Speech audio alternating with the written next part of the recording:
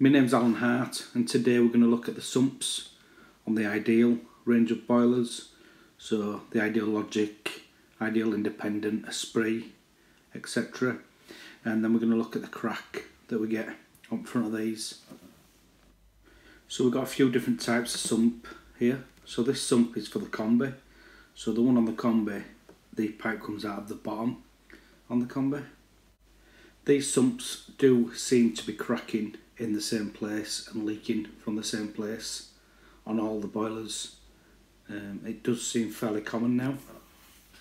So that was the combi. So let's have a look at the heat only now. So this is a heat only sump from a Logic.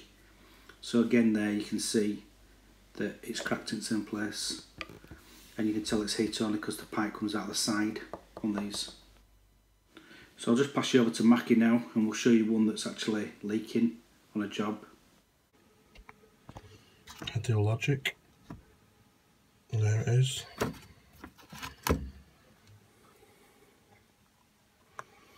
The dreaded crack.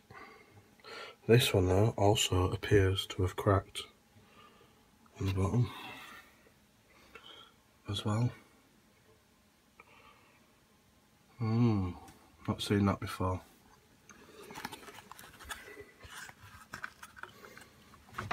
What happens is it drips into the bottom of the boiler, it starts to make a mess.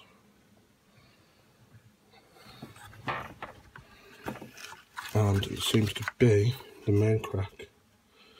You can see it there.